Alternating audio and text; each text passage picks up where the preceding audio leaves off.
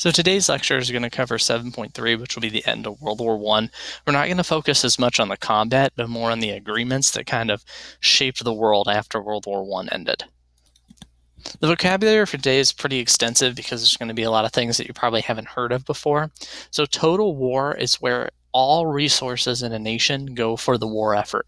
You have to think of it as everybody is working for the war. Young men are drafted to fight. Women are either nurses or acting as radio operators. People at home, all the factories are building war material. Children in the school may be collecting scrap iron for the war. There's rationing. Everything is done for the war. Conscription is simply just the draft. So all young men are made to join the military. The Lusitania we'll go over a little bit more, but it's a British passenger ship. Propaganda, you probably know what propaganda is, but propaganda can be more than just posters or videos. It's just the spreading of ideas to either promote your side or kind of damage the other side. The 14 points, again, we'll go over, but I wanted you to have it on the vocab here. And self-determination is the one you should star the most. So self-determination is the right of people to choose their own government. So this is the idea that if you are an ethnic group that has your own unique nation or your own unique culture and you want your own government, you should be able to have it. An armistice is just ending a fighting. It's not a peace treaty, it's just an agreement to end the fighting in a war. A reparation, we've had this before, is a payment for a war. So if your side damaged another side in a war and you're paying reparations, it usually means you were defeated and now you're having to pay that side that beat you. Collective security is where a bunch of different nations come together and they all act as one to protect each other. So think of it like, would you rather walk down a dark alley by yourself or with a bunch of friends? By yourself, it's just you if somebody tries to mug you, but with your friends, you can all fight as one, and it kind of makes you safer. And then we will go over what a mandate is. A lot of students have trouble on this. A mandate is territory that was taken from the Central Powers and was given to the Allies to kind of govern after World War I. So around 1915, when governments began to see that World War I wasn't just going to be a short war, they began to go into total war mode. Immediately conscription starts. So if you were a young man who was able to serve, you were getting drafted into the Army, the Navy, the new Air Forces, whatever the government needed you to do. Governments began to raise taxes to pay for the war. They began to ration food and gas. So you could only get so much gas. You could only get so much food because they want to supply their militaries. They want to make sure that their militaries have everything they need. As men began to join the military, more and more women began to take over the factory jobs to produce the weapons, to produce the ammunition, to produce the food that was needed for these countries to run these wars. That's probably going to be one of the biggest changes actually right here. And we're going to see that women moving into the factories is going to have a huge effect on society after the war. Women also began to directly volunteer for the military, mostly becoming nurses, some as radio operators at the actual front lines. Because it's total war, though, citizens become targets of the war as well. So we went over this a little bit, but Britain and Germany try to starve each other into submission. So Britain blockades Germany, making sure that Germany can't get any resources from its colonies, and then Germany tries to do the same thing with its U-boats. But the Germans do what's called unrestricted submarine warfare, where any ship that is headed towards Britain, whether it is a passenger liner, if it is a warship, if it is a merchant ship, they're going to sink it. They're going to try and completely cut off Britain. But this is a major problem because the U-boats begin to sink ships that have citizens of countries that aren't in the war. They sink the Lusitania, which is a British ship, but it has Americans on it. This angers the United States. The United States threatens war, and it eventually leads to the Germans abandoning unrestricted submarine warfare for a little bit.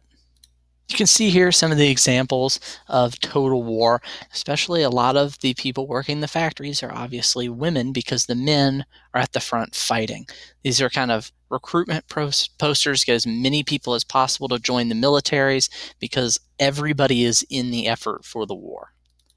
Propaganda is another example of total war, and the goal with propaganda is you want to control public opinion. You want to keep morale high in your country so people support the war, because if people don't support the war, eventually they'll call for an end to it. So one of the reasons is to recruit soldiers. You want to get people to join the army, and you can see through here all these posters are kind of trying to recruit men to join the army.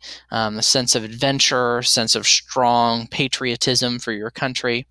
Keep morale high at home, make the other side look bad. So these are Germans in Belgium.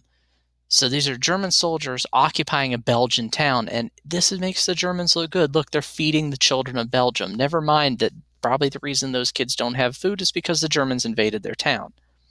So with propaganda, you're trying to make your side look good, the other side look bad, and keep your people wanting to fight. So as World War I began to spiral into 2 and 3 years of warfare, morale, though, did begin to break down in a lot of the countries because of how vicious of a war it really was.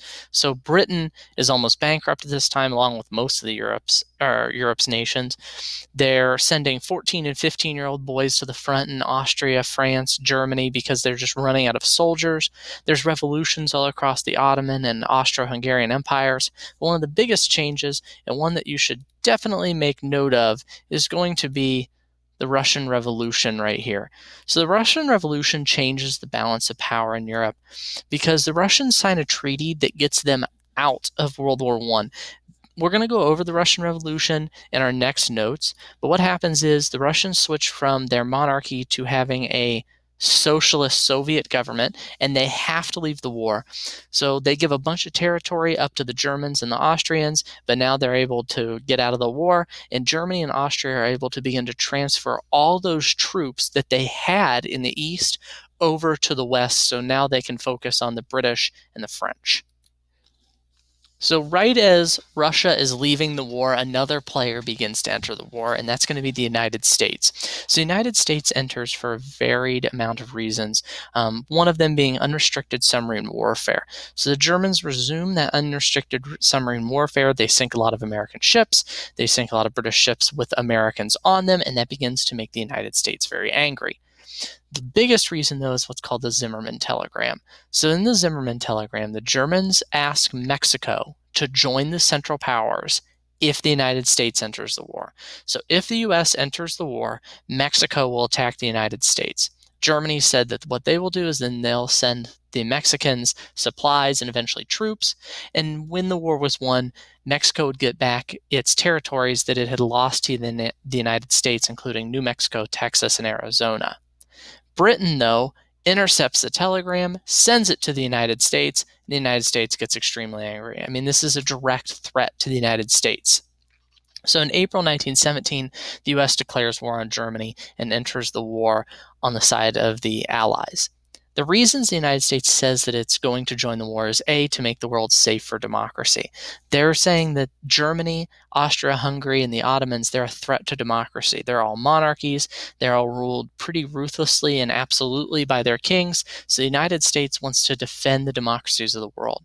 But also something called Wilson's 14 points. So the 14 points are essentially national self-determination. If you remember back to the vocabulary, it's that idea that if you have an ethnic group, a nation, a culture that wants to rule itself, you should be allowed to do that. And Wilson says the whole reason for the start of World War I was because there were nations that were ruled by people that weren't their own. Think back to Serbia and Austria-Hungary. So he says if you give people national self-determination and everybody can be independent if they want to, there won't be another war. So this is what the United States would have lost if Mexico had attacked the United States and the Central Powers had won. They would have taken Texas, New Mexico, and Arizona. But in reality, this never would have worked. Mexico had just undergone a major revolution. The United States was beginning to be at the zenith of its power, and Mexico never really even considered joining the Central Powers.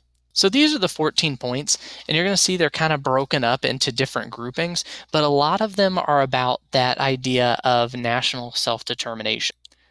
Pretty much from here on down, from 5 on down, these are all national self-determination. You can see that they're all about letting the people who live in that country kind of rule themselves. So you have peoples of Austria-Hungary. So if Austria-Hungary is broken up, those people are going to have their own governments. Independence for Poland, returning Alsace and Lorraine, which was part of France, to France because there's French there. So that allows all the nationalities to be with the groups that they want to be with. This one up here, no secret treaties, should be fairly simple. No like blockades like Germany and Britain were doing to each other with freedom in the seas. Free trade, nations should trade and sell things to each other so nobody has those rivalries from colonialism. Get rid of arms, so no more arms race. And then down here, this is going to be the new idea. This is the creation of the League of Nations, which we'll go over. The League of Nations was supposed to be like a early UN where all nations would belong to it, and instead of fighting, nations could discuss things. But if one nation in the league was attacked, all the other nations would help defend it, so there would never be another world war. So the war begins to end in 1918, and it really starts with the 1918 Spring Offensive. The German reinforcements from the east arrive, and they attack the Allied lines, and they almost take Paris, but right in the nick of time, the U.S. forces arrive. It's a lot of fresh troops. You can see down here, the United States isn't as tired from the war as the other nations, and at the Second Battle of the Marne, the U.S. forces stop the Germans, and we tip the balance. I know that sounds like very nationalistic, but the United States really is the reason that the balance of power tipped in World War I, just because the United States added weight to the Allies' cause. So the Allies eventually begin pushing towards Germany, and the lines in the Western Front break out, and Germany begins to fall back towards their homeland. Eventually, the Germans see that the war is kind of hopeless. The Austrians see that the war is going to be lost. So at 11 a.m. on November 11th, at the 11th second, World War I ends. They all sign an armistice to stop fighting, and the German Kaiser actually abdicates his throne, which means the German Kaiser gives up his power. So World War I is over, and now it's kind of time to pick up the pieces across Europe. The toll of World War I is absolutely massive. 8.5 million soldiers were dead. Upwards of 16 to 20 million are wounded. So there's just a huge amount of people who are lost. 6 million civilians died during the war. But one of the major things that happens, and it kind of connects to today, is the 1918 Spanish flu. So the Spanish flu was a pandemic, and nobody's really sure where it started. There's some people that say it started in the United States. Some people say it started in Spain, some in China. But it eventually spreads around the world, as you can see from this map, and it ends up killing 20 million. And the reason it's connected to World War I is all the soldiers begin going home. They had all been in close contact with each other in the trenches, so they begin to carry the Spanish flu back to their homelands from them being in World War I. If you pause the video here, you can kind of see the toll of World War I on the soldiers who served and on the nations who served and how much it cost. Remember, money back then was worth about 10 to 12 times, maybe 14 times as much as it is now. So the cost of World War I is just absolutely astronomical. So one of the first things that happens after the armistice is the Paris Peace Conference. And the goal of the Paris Peace Conference is to just write a peace treaty to make it so there won't be another World War I. Everybody's absolutely horrified by the war, so the goal is to avoid it ever happening again. The issue is the Allies don't invite the Central Powers. Austria-Hungary is not invited, the Ottoman Empire isn't invited, and most importantly, Germany's not invited. Russia is also not invited because their government had switched midway through the war, and the Allies do not recognize the Soviet Union that is the new government, essentially, in Russia. There's disagreements over what to do at the Paris Peace Conference and how to avoid another war. America wants peace based on those 14 points that we went over. You know, the self-determination, the freedom of the seas, and trying to make all the nations kind of work together. Britain wants to rebuild its empire. They want to get payments from Germany where they can rebuild their empire in India and kind of keep what they have. France wants a weakened Germany. They want to punish Germany for starting the war. Remember, most of the war was fought on French soil, so France is really, really hurting from World War I. Italy and Japan, the other two major powers of the Allies, they want the land that they claimed overseas. And we can kind of see that all of these points are directly against the 14 points. So America is going to be the one that really stands out because Britain wants to keep India, and that's against self-determination. France wants to punish Germany, and that goes against the United States' idea of everybody having free trade and working together. And Italy and Japan want land that they claimed, which again goes against self-determination, the 14 points. Another issue is a lot of the minor nations, they all want self-determination. Serbia wants to rule itself. Czechoslovakia wants to rule itself. There's nations that don't want to be a part of the empires that they are actually a part of right now. The Paris Peace Conference eventually decides on creating the Treaty of Versailles in 1919. And what is decided there is the first thing is Germany will be punished. So Germany has to take full blame for the war. They are totally blamed for it. No one else. It is just Germany's fault. Because of that, they have to pay huge reparations to the Allies. We're talking billions and billions and billions of dollars in gold. Germany has to limit the size of its military to about 100,000 men, and they can't have any tanks, they can't have any U-boats, they can't have an air force. They have to give back Alsace and Lorraine to France, and Germany loses a bunch of territory that will eventually help create Poland. And Germany loses all its overseas colonies. As you can see, this treaty is super hard on Germany. Now, there will be other treaties that are made with the Ottoman Empire where it will totally be broken up, and there will be a treaty made with Austria-Hungary where it will also be broken up. But overall, Germany takes the worst part of the treaties and is forced to accept blame for the war. Another thing that's included in the Treaty of Versailles is the League of Nations. So this is Wilson's idea from the United States. And the goal is every country will kind of join this alliance called the League of Nations, and it'll work on the idea of collective security. So if there's one member in the league that gets attacked, all the members in the league will act as one to put that war out before it grows. So that first they're going to try and use diplomacy. So if two nations have a dispute, the nations will come together in the league, they'll talk about it, and they'll try and use like diplomatic reasons to resolve that war. If America is attacked by Mexico, then all the other nations in the league will come together and fight with the United States so the war can't grow. The issue is the United States, who came up with the idea for the league, does not join the league. And the United States was only the only country left that could really fund the league and send troops to the league because the other nations of Europe are hurting so bad. So the league has no real power. We'll see it'll limp along until World War II, until it falls apart. Contained in the Treaty of Versailles is also the mandate system, where the Ottoman lands, so the Ottoman Empire that was broken up, and the German colonies will be given to the different Allied powers, mostly Britain and France and Japan, to run. The goal was help these nations build up their industry, help them build up their government until they could be independent. But the Europeans turned them into colonies. This angers those mandates because they don't get any self-determination. It kind of says that the only people who get self-determination are Europeans. There's a lot of new nations that are created. So Poland, an area we call the Baltic states of Latvia, Lithuania, and Estonia, are made out of territory from Germany and Russia.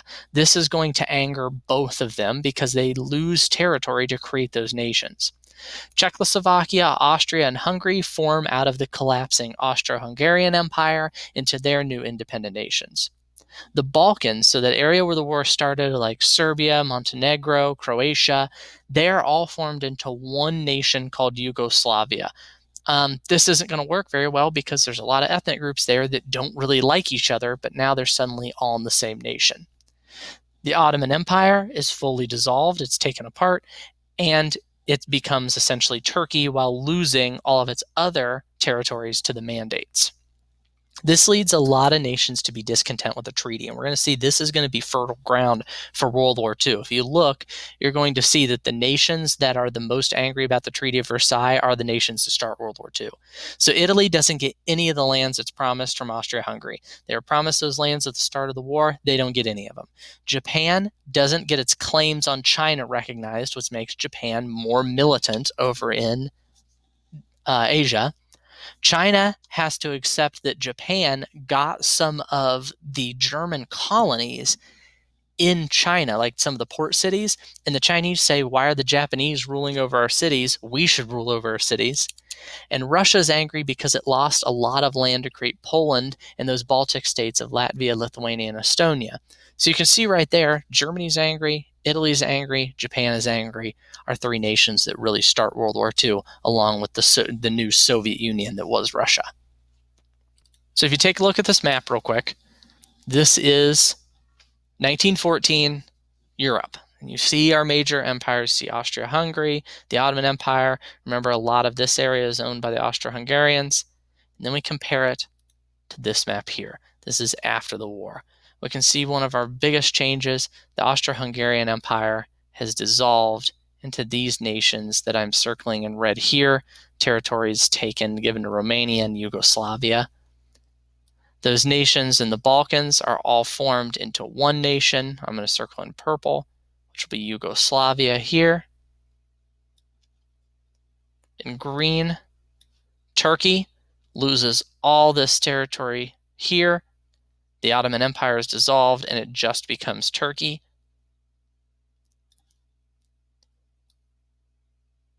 In this like yellow color, this area down here where I'm going to just circle, this becomes the mandates. So a lot of European nations take over these areas and make them colonies when they took them from the Ottoman Empire.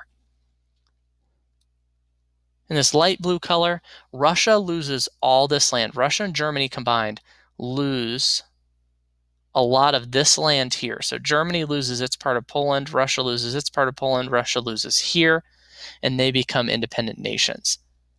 These are going to be major territorial changes that we're going to see in World War II cause Germany and Italy especially to turn to fascism and eventually challenge the Treaty of Versailles. So I hope this kind of helps you understand the end of World War I, and as always, if you need any help,